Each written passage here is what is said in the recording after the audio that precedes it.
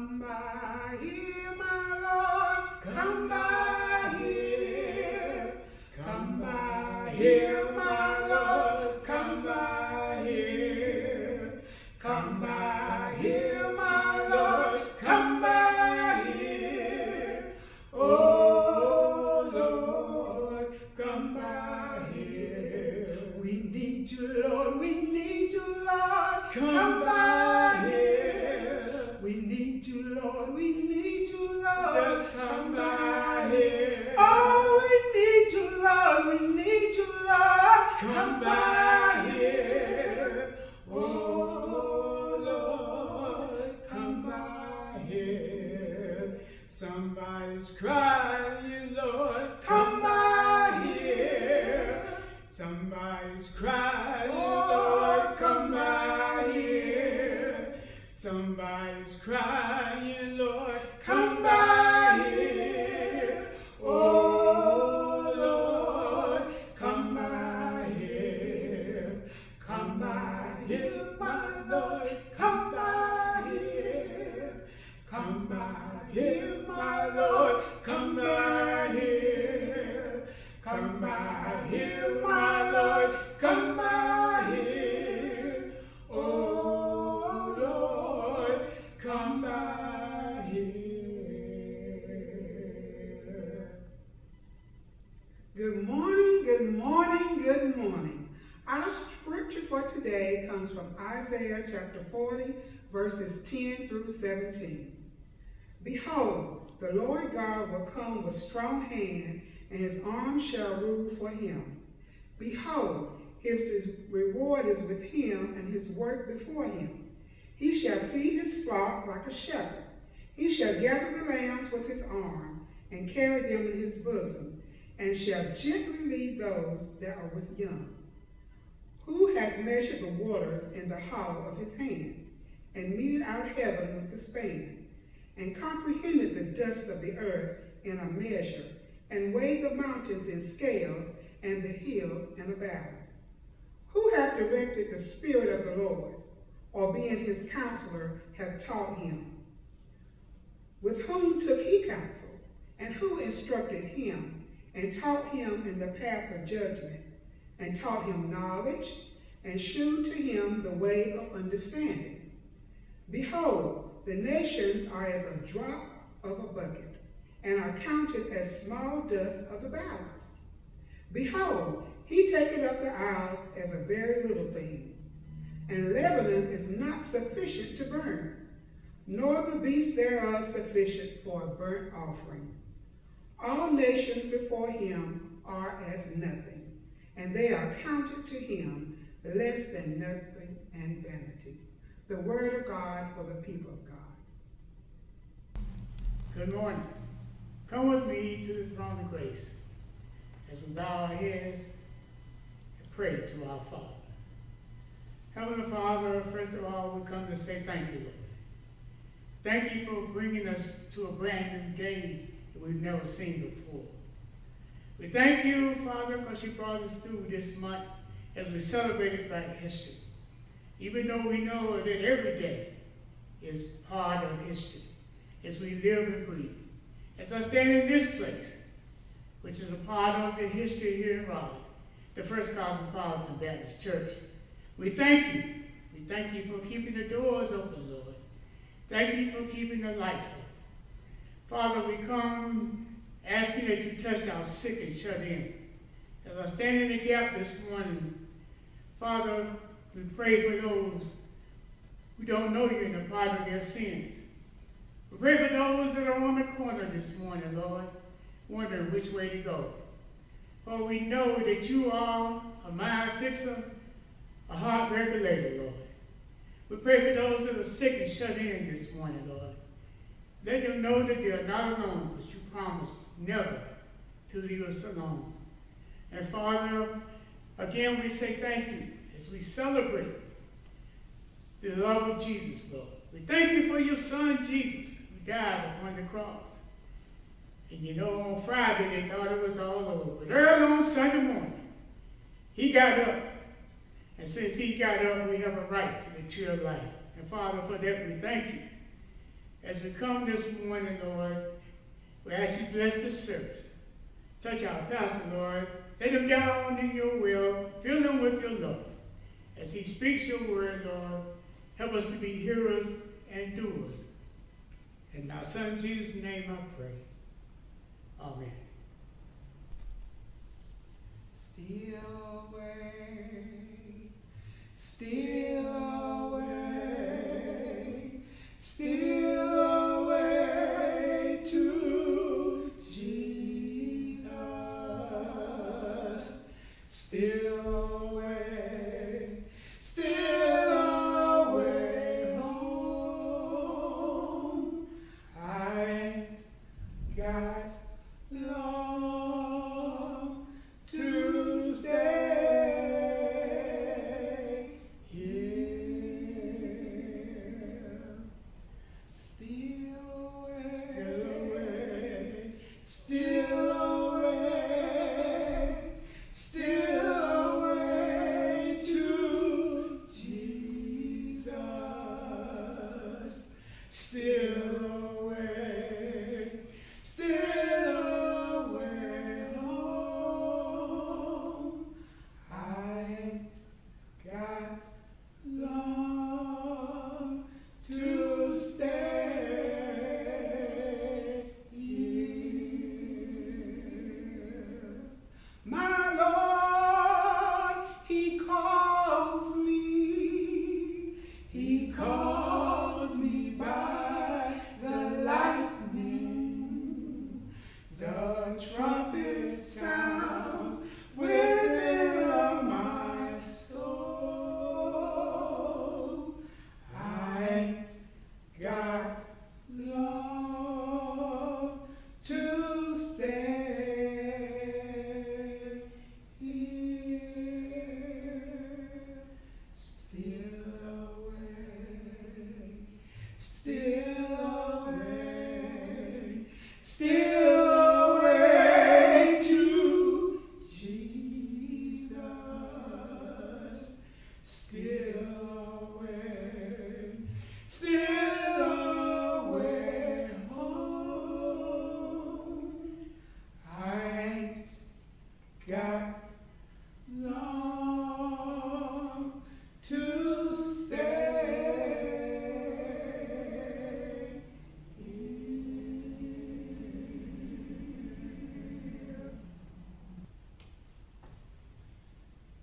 Earlier today, the scripture reading came from the 40th chapter of the Old Testament book of Isaiah. I'll be reading from that same chapter, but different verses. Our text is found in Isaiah 40 and verses 27 through 31. Listen to the words of the text. Isaiah writes, "Why sayest thou, O Jacob, and speakest, O Israel, my way is hid from the Lord, and my judgment is passed over from my God? Hast thou not known? Hast thou not heard? That the everlasting God, the Lord, the creator of the ends of the earth, fainteth not, neither is weary? There is no searching of his understanding. He giveth power to the faint, and to them that have no might he increases strength. Even the youth shall faint and be weary, and the young men shall utterly fall. But they that wait upon the Lord shall renew their strength. They shall mount up with wings as eagles. They shall run and not be weary. They shall walk and not faint." Amen. I want to share with you today on the subject, growing stronger while waiting longer on the Lord. Growing stronger while waiting longer on the Lord. The book of Isaiah is a record of the prophetic preaching of Isaiah, a prophet sent by God to his chosen people of Judah, especially those from the city of Jerusalem. God speaks to Isaiah in a vision, and Isaiah transcribes the vision into a manuscript which we now know is that Old Testament book by his name. The prophet utilizes the majority of the book to condemn the people for their moral and spiritual downfall, for breaking their covenant with God, for not honoring or obeying God. He condemns the Hebrews for turning their backs on the Lord who chose them to be his people. God had blessed them abundantly for generations, and they had severely damaged their fellowship with God. They had forgotten their history. They'd not valued their heritage. They'd dishonored their great and loving God. They had turned from abiding by the commandments of their holy God and were willfully living in sin. The day came when God judged them for their sins and sentenced them to hard times. They'd been exiled from their homeland, and they are now distressed, for their city Jerusalem has been destroyed.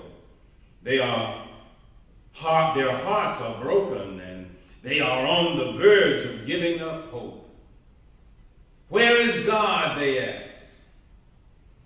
He was there when their ancestors cried in Egypt, and he rescued them from slavery. He was there when they were trapped between Pharaoh's army and the Red Sea, and he made a way of escape for them. So now they ask, where is God? God was there when they reached Canaan. He defeated their enemies and gave them the promised land. God had always been there for his people from generation to generation. But now their sins have borne dire consequences. They have reaped what they sowed and more. 6 times in the book of Isaiah, God declared woes on his people, and now they ask, where is God? After years of exile and tragedy, God tells Isaiah to change his sermon from one of condemnation to one of comfort. Comfort my people, God says. Tell her, Isaiah, that her warfare has ended and her iniquity is pardoned. God has called them to repent, but they didn't. They aren't worthy of salvation, but God loves them. They don't deserve a second chance, but God gives them one. Yes, he has punished them. Yes, he's allowed them to lose their homeland, but now the prophet says God will forgive them, and in time he will return them to their proper place.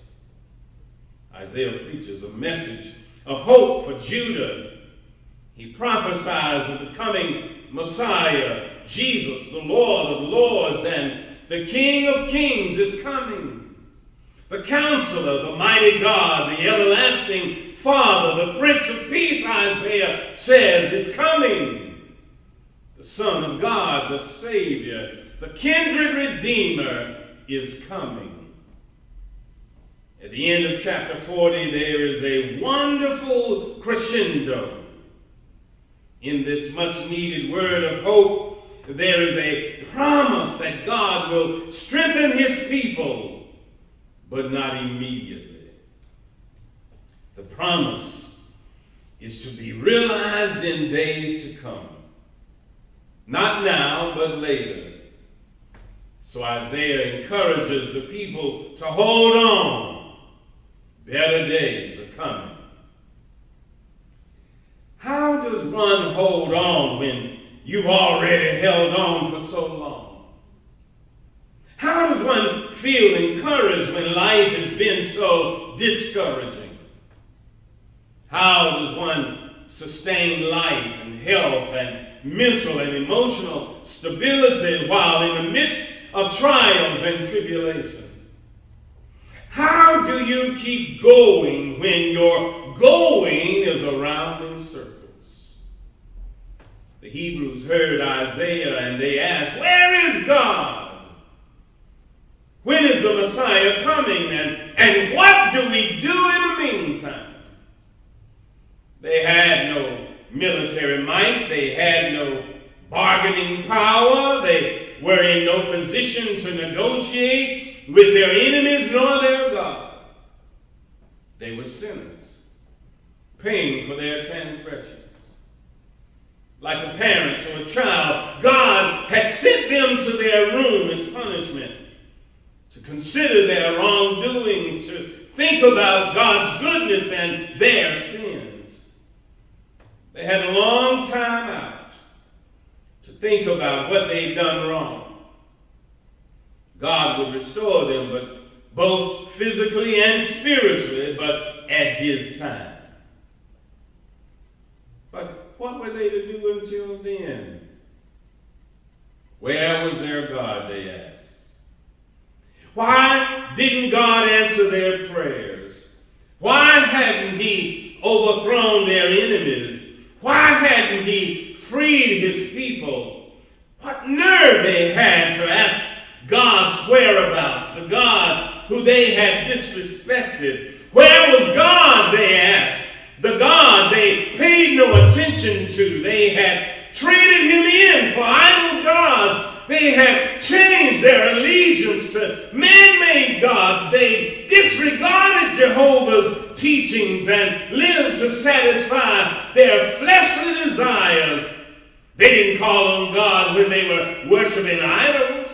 They didn't call on God when they were partying. They didn't call on God when they lived as drunkards. They didn't call for him then, but now they ask, where is God? What do you do when you don't have the strength to either escape or survive? What do you do when you're tired and weary? What do you do when you are frustrated and frazzled? What can you do when you have no options? When all you can do is sing those words of that hymn, I am weak and I need thy strength and power to help me over my weakest hour. The first thing that I recommend you do is to know that God will come. Well, that's what Judah needed to hear, that God will come to their rescue.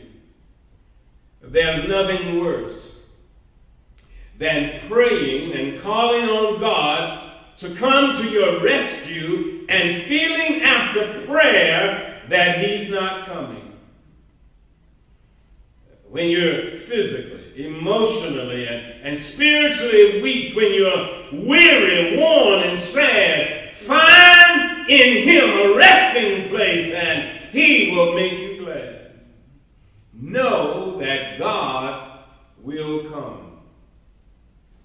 Isaiah said, behold, the Lord shall come with a strong hand. When God comes, he will set things straight. When God comes, he'll put everything in order. When he comes, he'll fight your enemies for you. When he comes, he will make a way out of no way. When God comes, and he's coming, good things will happen. Things will change for the better. God doesn't just come, but when he comes, everything will be all right. You might be alone now, but God is coming. You may be in trouble now. God is coming. You may be sick and suffering. Know that God is coming. There's something about the presence of God that is encouraging. That songwriter knew that when he wrote, I come to the garden alone, while the dew is still on the roses, And the voice I hear call falling on my ear, the Son of God discloses. He speaks, and the sound of his voice is so sweet, the birds hush their singing. And the melody that he gave me within my heart is ringing. And he walks with me, and he talks with me, and he tells me that I am his own. And the voice I hear falling on my ear, the Son of God discloses. Oh, what peace and joy it brings to know that God will come. Secondly, know that God is strong and powerful. Isaiah said, when God comes, he'll come with a strong hand. When God comes, he'll come and his arm shall rule. He reminds us of God's power. Isaiah asks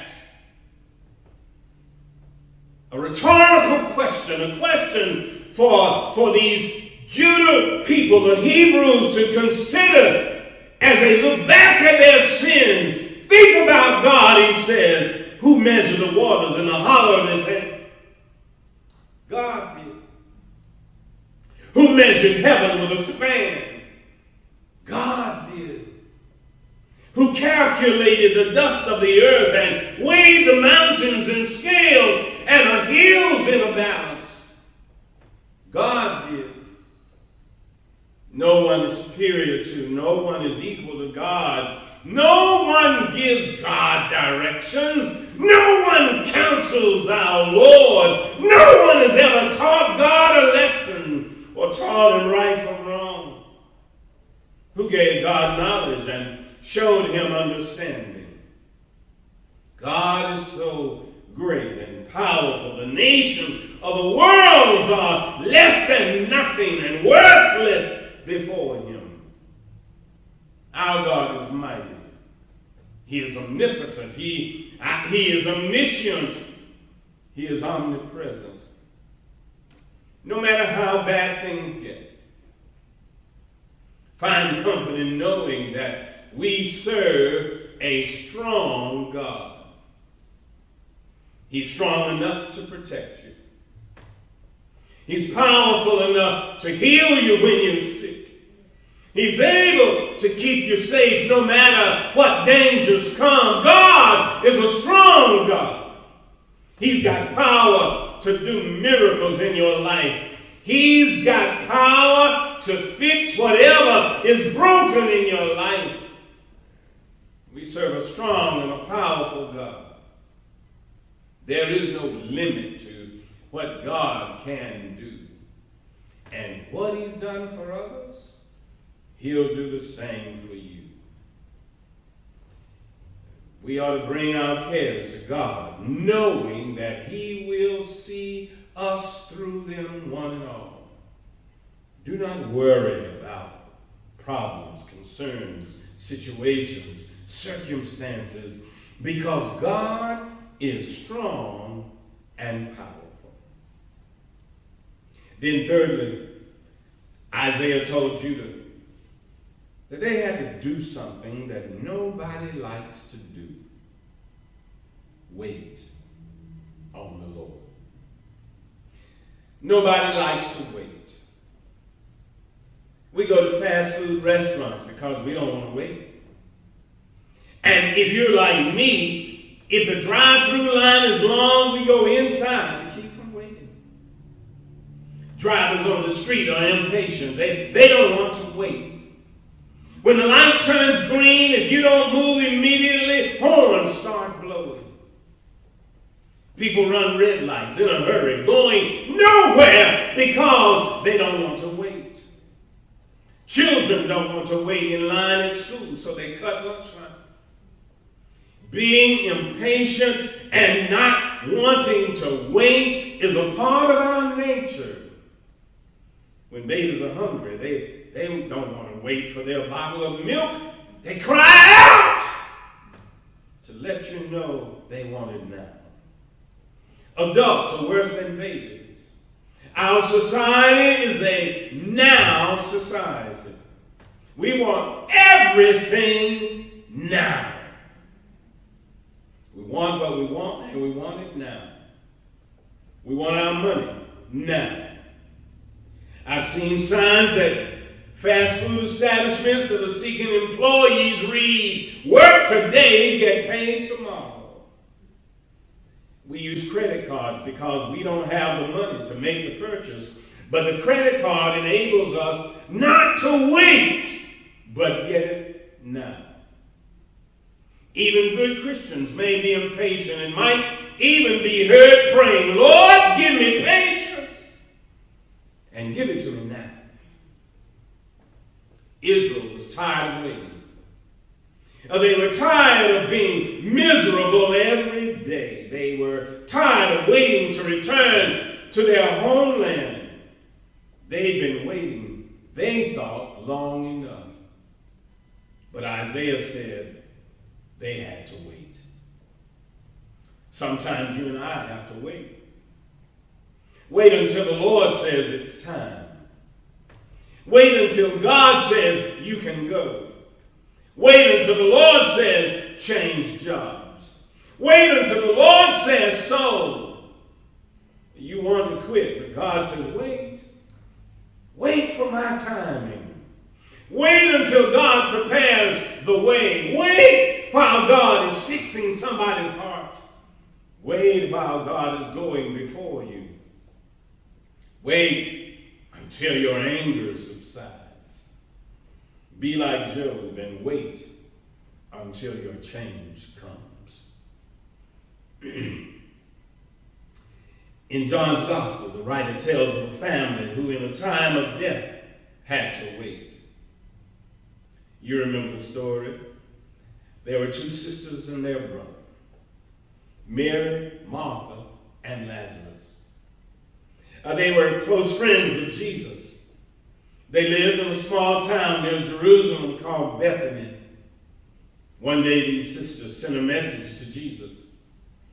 It said, "The one whom you love, Lazarus, is sick."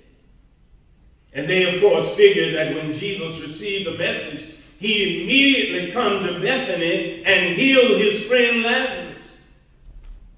They didn't think twice about it. They knew that as much as Jesus loved Lazarus, he'd come as soon as he got the message. But John 11:6 tells us differently.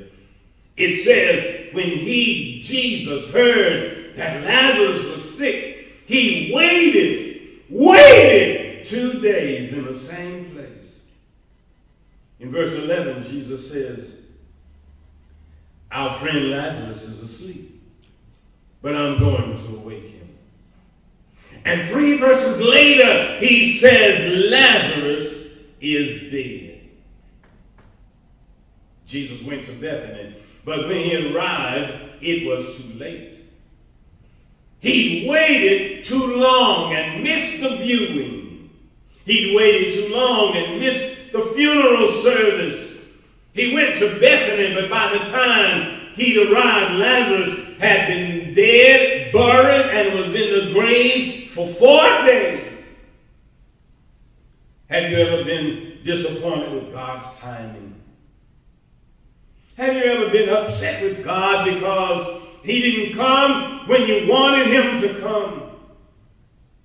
When Jesus arrived, he was first met by Martha and a little later by Mary. And both of them met Jesus with a complaint. I can hear them talking to Jesus, almost pointing their finger in his face, saying, "You waited too long. If you hadn't waited, Lazarus would still be alive." I don't know, they said, why you waited, but if you hadn't waited, Lazarus would not have died. I can't believe that you waited so long. Lazarus was your friend, Jesus. The two of you hung out together. You ate together. You talked with one another. You had a friendship and a bond. How, Jesus, could you wait so long? Why, Jesus, did you wait so long? Jesus went to the cemetery, and there he said, Lazarus, come out of the grave. And after 4 days of being dead in the grave, Lazarus got up, brushed himself off, and lived a while longer. I heard Jesus say, I waited, but not too late. Not too long. I waited longer than you preferred, but not too long. I waited long enough to bring glory to God. I waited long enough to show the world God's power. I waited long enough so that you could see that I am more than a healer. I waited long enough to build up your faith and to give you a testimony. Sometimes God can do great things only after he makes us wait. I close today by telling you what Isaiah told you. I hope it encourages you. Isaiah asked the people a series of questions. Then he followed the questions with a wonderful truth. He said, have you not known? Have you not heard that the everlasting God, the Lord, the creator of the ends of the earth, fainteth not, neither is weary? There is no searching for his understanding. He giveth power to the faint, and to them that have no might, he increases their strength. Even the youth shall faint and be weary, and the young men shall utterly fall. Here's the best news for the day. But they that wait upon the Lord shall renew their strength. They shall mount up with wings as eagles. They shall run and not be weary. They shall walk and not faint. They who wait on the Lord shall renew their strength. Isaiah didn't say, you might, or you may, or you'll have a better chance. He said, you shall renew your strength. You shall grow stronger. You shall grow through it. You shall overcome it. You shall climb above it. You shall be victorious. It is a promise from the Lord. You can count on it. You can bank on it if you wait on the Lord. He shall renew your strength. And when he does, you will mount up with wings like eagles. You will run and not be weary. You will walk and not faint. I read that and thought God moves in mysterious ways. One would normally think, at least I did, that when God strengthens you, you walk first, run second, and fly like an eagle last. That's normal progression. But God is not normal. He does things differently than we do. You remember the scripture says, his thoughts are not like ours. When you see this from God's perspective, it makes perfectly good sense. When you are troubled, God first enables you to take flight and fly above your troubles. And after you wait on the Lord, God continues to strengthen you in the process, and he enables you to move from flying over your troubles to running through your troubles. And finally, after moving more and waiting more, after praying more while you're waiting and while you're running, because you meditated on the Word of God while you were running and waiting, because you served while you waited and you worshiped while you waited and you got stronger while you waited. Your faith increased while you waited, and you stopped running and you walk in faith. You can even walk like David through the valley of the shadow of death and fear no evil, because God is with you. And like David, you can say, I will fear no evil. You can say, I am stronger because I waited. I am wiser because I waited. I am more confident than I have ever been because I waited. I'm still standing because I waited. I waited on the Lord, and He renewed my strength. I am much stronger now than I would have been if God had not made me wait. God always knows what's best. And He knows that this I want it now and I want to do it now is not best for us. He enables us to do it when we have been prepared. When we have waited long enough until God says it's time. How often through your life have you waited on the Lord? And when He says it's time, you realize this is better than I imagined, greater than I thought it would be. God has done more marvelous things than I ever thought He would. I am so glad that I waited on the Lord, because when I did, He moved me from flying above my troubles to running through my troubles to walking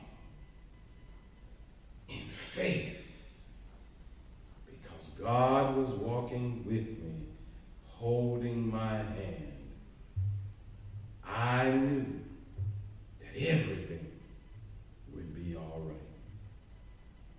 Amen. Let us pray.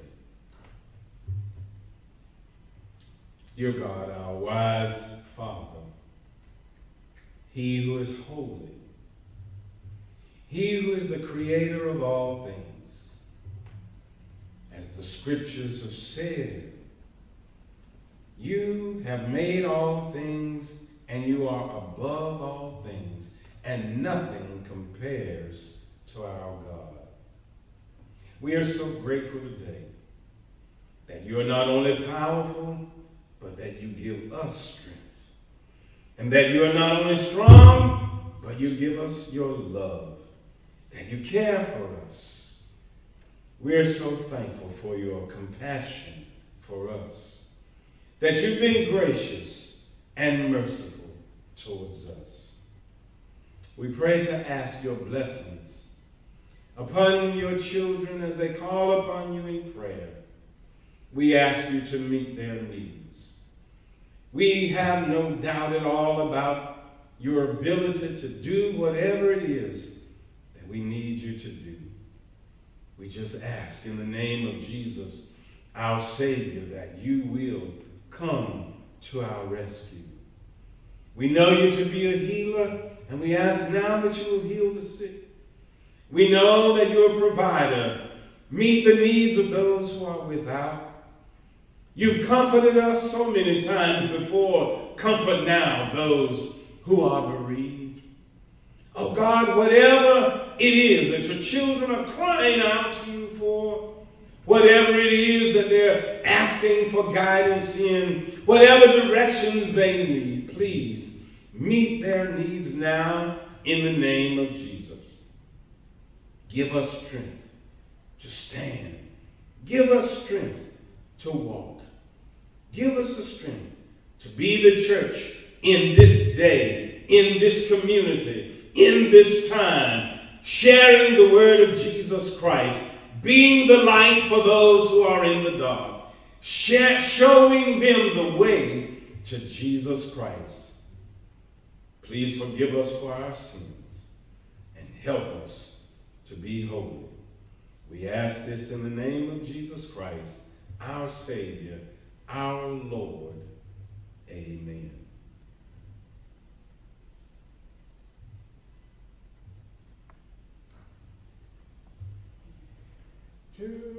Today is the day to give your heart to Jesus. All you have to do is have faith and trust.